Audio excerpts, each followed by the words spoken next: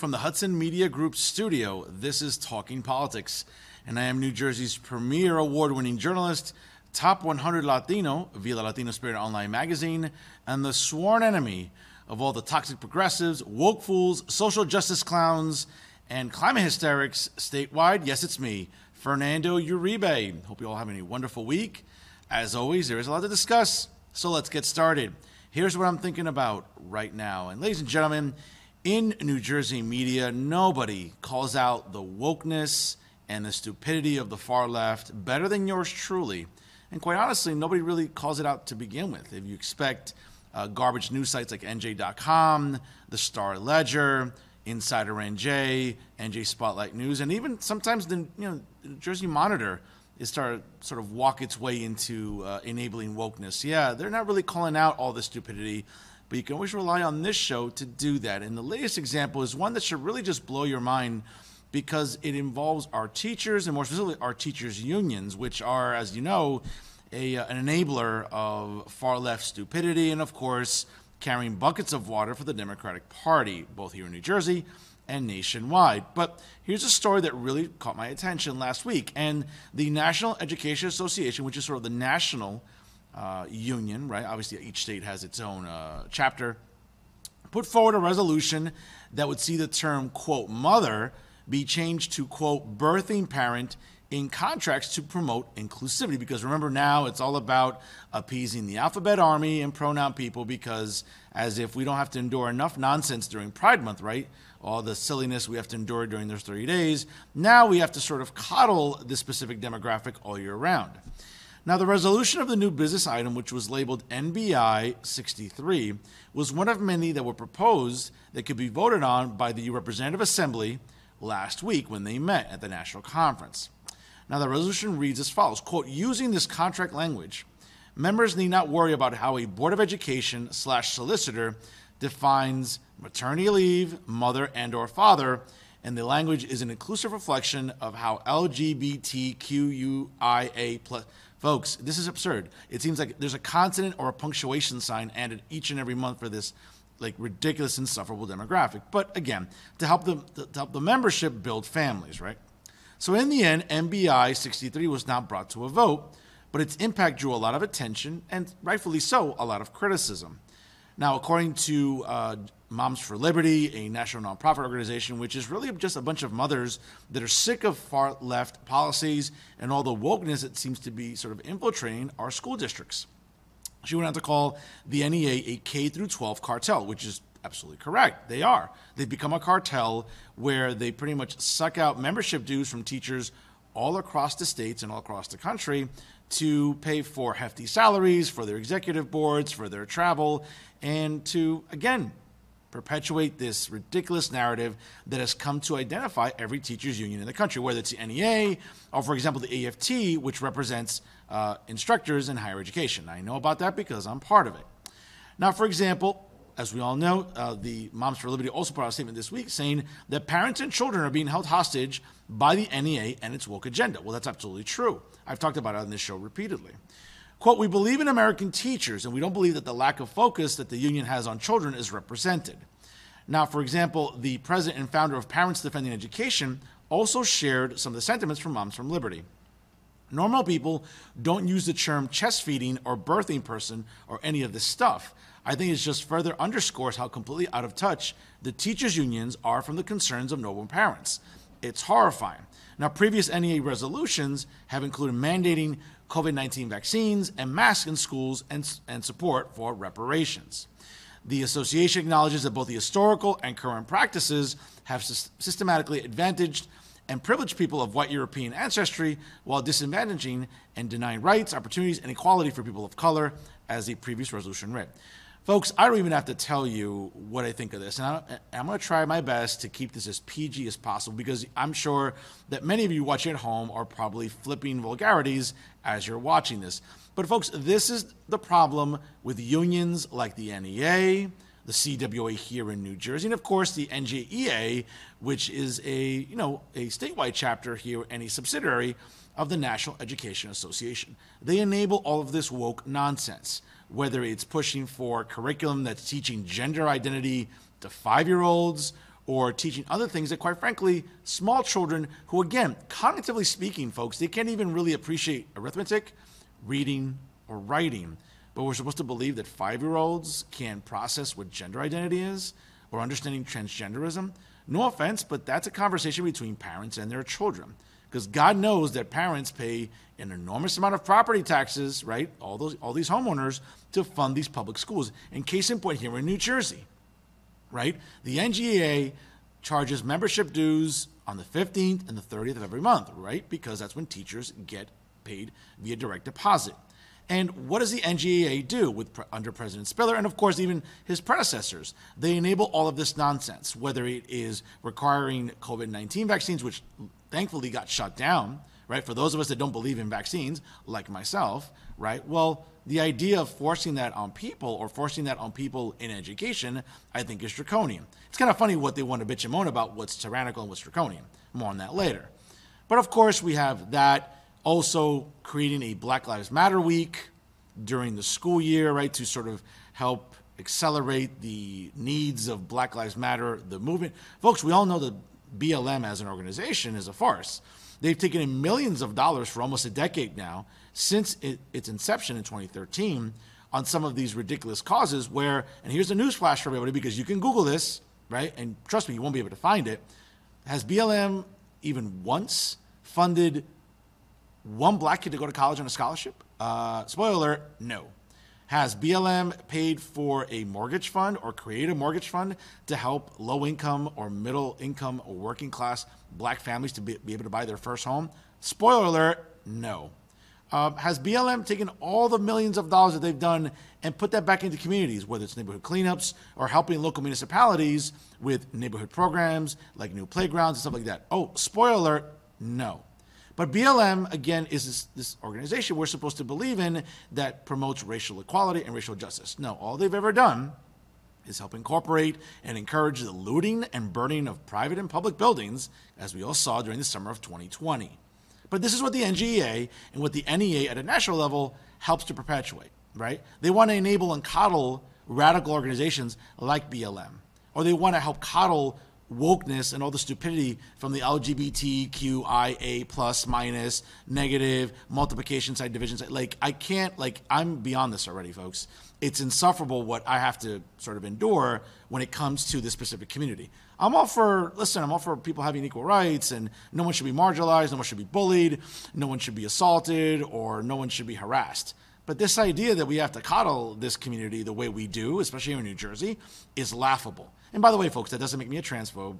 It doesn't make me a homophobe or, I don't know, a bigot. It just makes me a regular person that's tired of all this woke nonsense. And the idea that we have to start now changing language in contracts, right, when it comes to mothers and fathers and birthing person. Who is a birthing person? It's a mother. It's a woman. Now, by the way, I'm sure you've seen it on the news.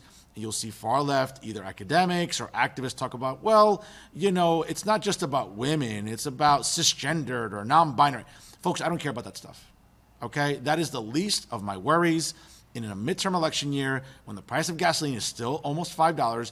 Folks, don't get fooled by this, oh, gas has gone down, what, 10 cents? Folks, that's not sufficient, okay? Or the idea that supply chain demands are still at its worst, or that new mothers, right, have to struggle to get baby formula for their newborn babies. Why? Because of what's going on in Washington and the incompetent leadership coming out of the White House, right? Or even from state to state with these governors in blue states as well. But you know what? Hey, as long as we are rightfully and properly referring to birthing people and other woke nonsense, that's what matters in this climate, folks. I don't know about you. I'm one to stand up against this stupidity.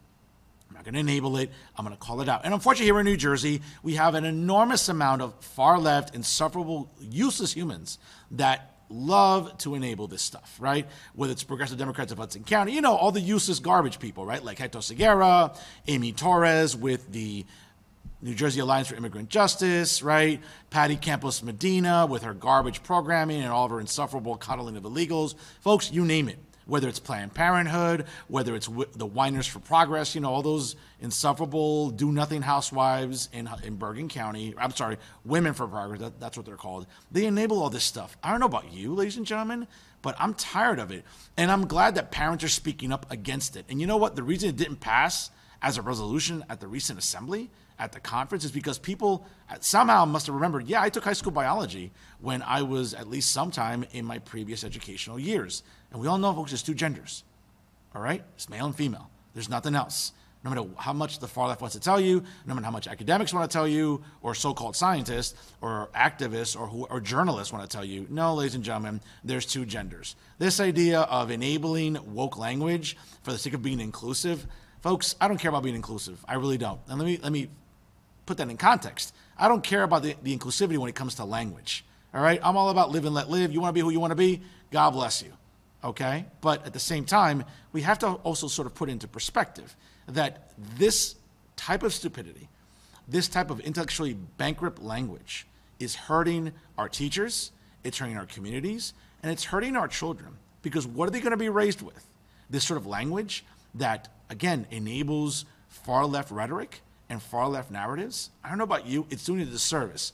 And for all the money that parents and homeowners put into their school districts vis-a-vis property taxes, the last thing we should do is enable this stupidity by having it put into curriculums at the local school boards. And I'm glad parents are speaking out. They should. And by the way, parents doing this, they're not domestic terrorists, no matter how much U.S. Attorney General Merrick Garland wants to make it so, or the Justice Department. No, it makes them concerned parents.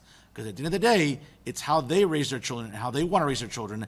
That's what's most important. Not what the teachers union wants, and not what the LGBTQIA plus 1, 2, 3, whatever army wants. No, I don't care about what they want. I care about what parents want, because when it comes to raising children, parents know best.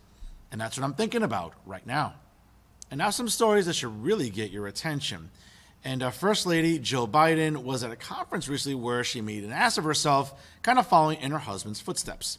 And a shout out to David Wildstein with the New Jersey Globe for his report on this story.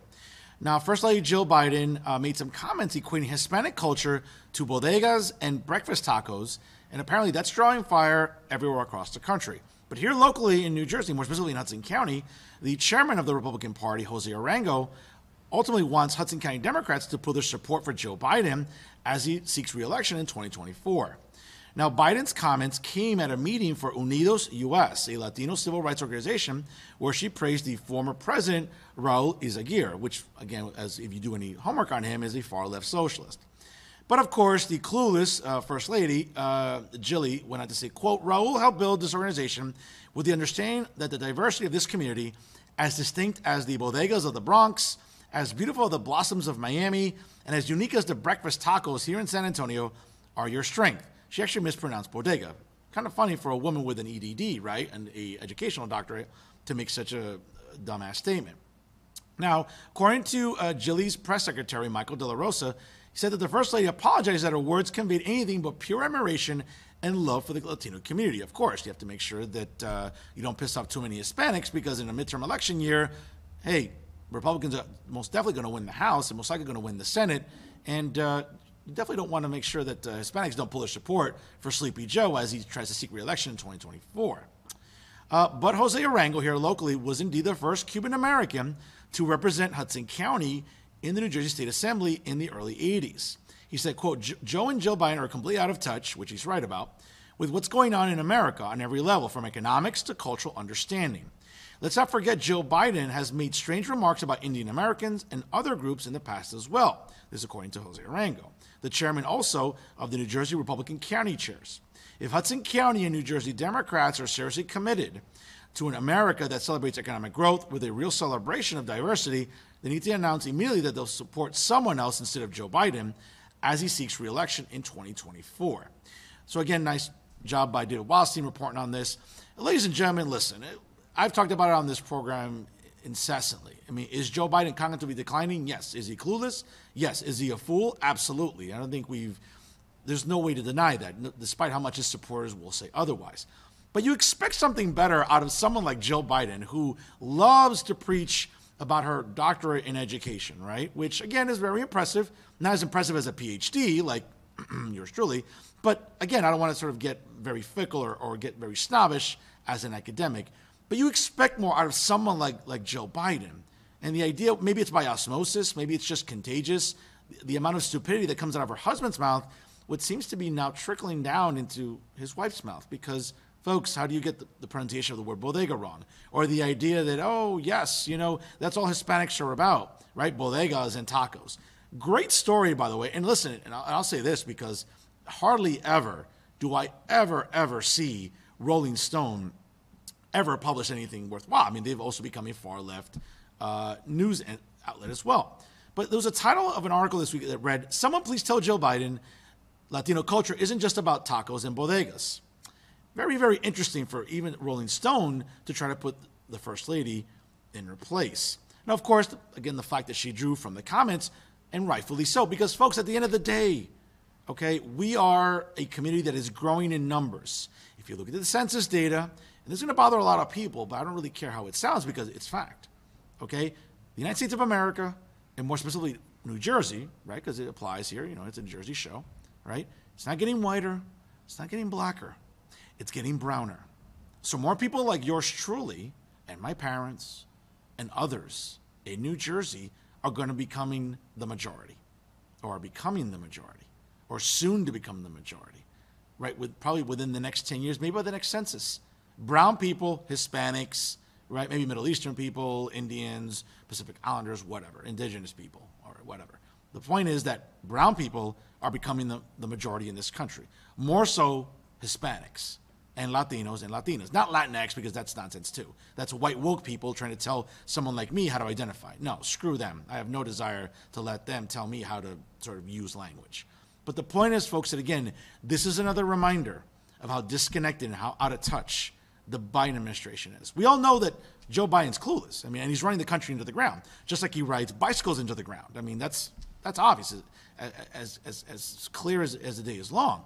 But the problem is that now his wife is taking the microphone and making an ass of herself just as much as her husband. Never mind the fact that the vice president makes an ass of herself hourly, right? Which, if you notice, which is why they tried to avoid putting her in front of a microphone when all possible, because as we all know, this laughing hyena embarrasses the office of the vice presidency, okay?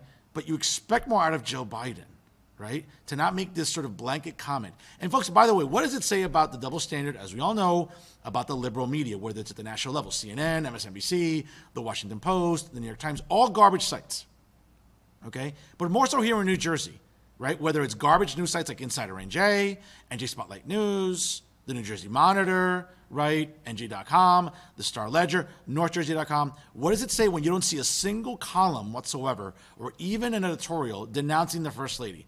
But I promise you, if it was a Republican or a conservative that had made these comments, it would be wall-to-wall, 24-hour coverage. Like, these anchors would have to sleep in their offices at the network because that's all they'd be talking about. But because it's a Democrat, because it's a liberal, and because it's someone who's trying to be woke and coddle the far left sector of the party, not a peep about Joe Biden and not a peep about Joe Biden, right? And it's kind of disgusting, but that's what we've come to expect from the liberal media folks and from those on the left. You know what? It's a double standard, but then again, they don't have any standards at all, so this shouldn't surprise anybody.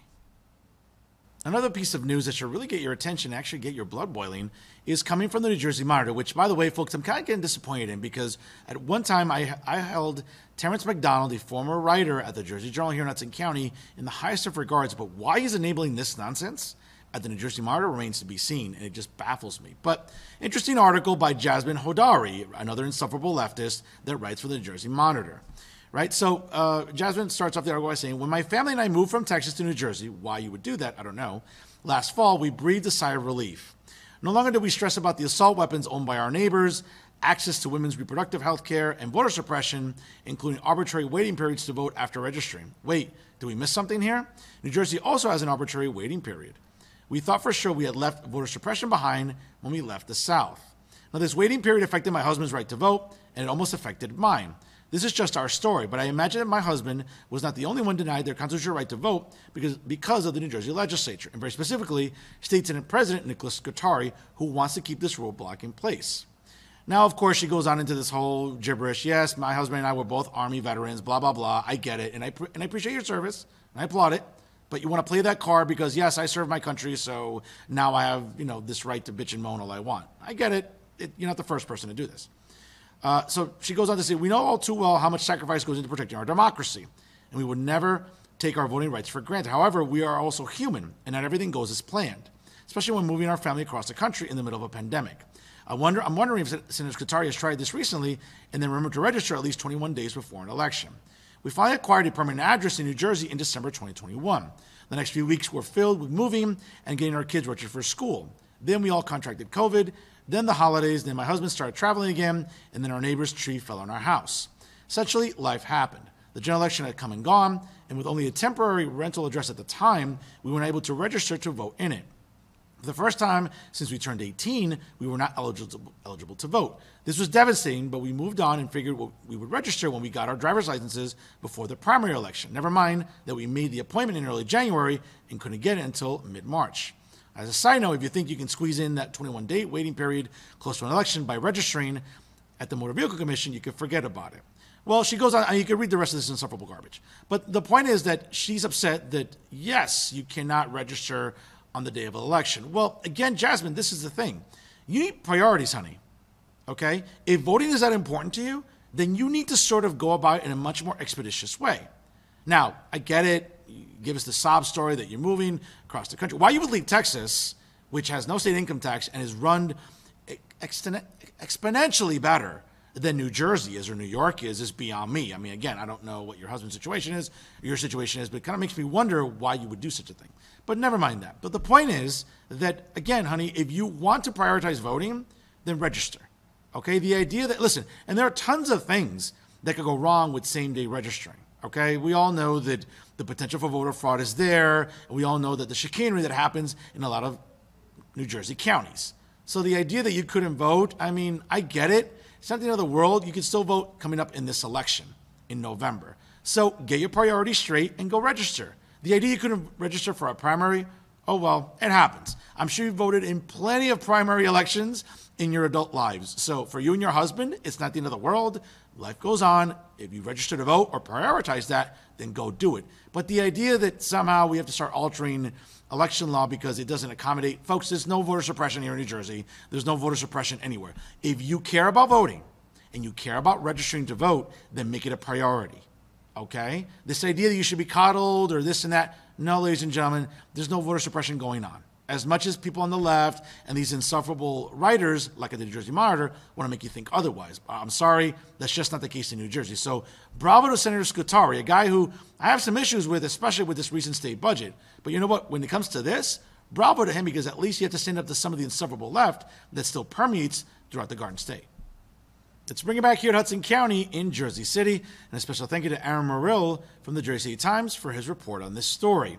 And indeed, a very interesting title. Mayor Phillip does deserve praise for the pedestrian mall. Now, recently, 14 months after the official groundbreaking of a $6.7 million renovation, the Newark Avenue pedestrian mall is to be christened at a upcoming official ribbon cutting, which actually took place. Now, as a publication has often been very critical of the mayor, he writes, "We've unsurprisingly received no invitation to the festivities. However, a win is a win, and the mayor deserves congratulations. The pedestrian mall appears to be an unqualified success. From the beginning, the plan to close Newark Avenue to traffic was controversial. Those of us who were in 2014 will remember the heated meetings and dire predictions. Some said businesses would close. Others said that the traffic would come to a standstill. Well, thankfully, neither happened. The mayor, if nothing, is confident in his positions and apparently had little time for the naysayers. He intuitively knew that what the great Jane Jacobs wrote in her classic book, The Death and Life of a Great American City. You can't rely on bringing people downtown. You have to put them there." Well, folks, listen, as someone who frequents downtown Jersey City quite often, I have to say that this idea was indeed a good one. And even as someone like Aaron Murrill, who has oftentimes clashed with the mayor, has challenged the mayor, is intellectually honest enough to write a complimentary column for the mayor. So good job by him. And I hope that the mayor's office sees that. Because again, while you may disagree with members of the press, I know I'm one of them, Mayor Full, because you never want to come on my podcast, despite every other mayor in Hudson County and every other legislator, right, in the county and actually in the nearby counties and nearby legislative districts have agreed to come on my show, you still won't. But again, that's not a big deal. I've lived without you on my podcast. I get plenty of traffic without you, so I'll be fine. But I'll give you, man, I'll give you this. A win's a win here. And a good job by not paying attention to the naysayers and knowing to sort of go with your gut. It's like a baseball manager. Don't go by analytics. Don't go by, oh, the statistic or that. Just go by your gut. Go by what your gut tells you. And folks, more times than not, when we go with our gut, we tend to be right. And in this situation, the mayor was correct. Closing down Newark Avenue and creating this pedestrian mall was indeed a boom for the area.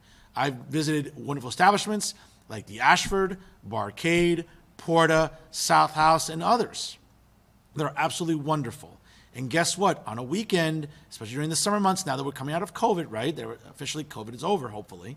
That, you know what? People get to be outside. I mean, yeah, it sucks to be walking around there, and there's this insufferable stench of marijuana. It almost feels like I'm at the Port Authority in Midtown Manhattan. But you know what? People are outside. People are enjoying the summer. And guess what? This experiment turned out to be a success. People are still gravitating to nightlife. People are still gravitating to restaurants. People are still gravitating to everything that downtown Jersey City makes so wonderful for all of its residents and all of its visitors like myself.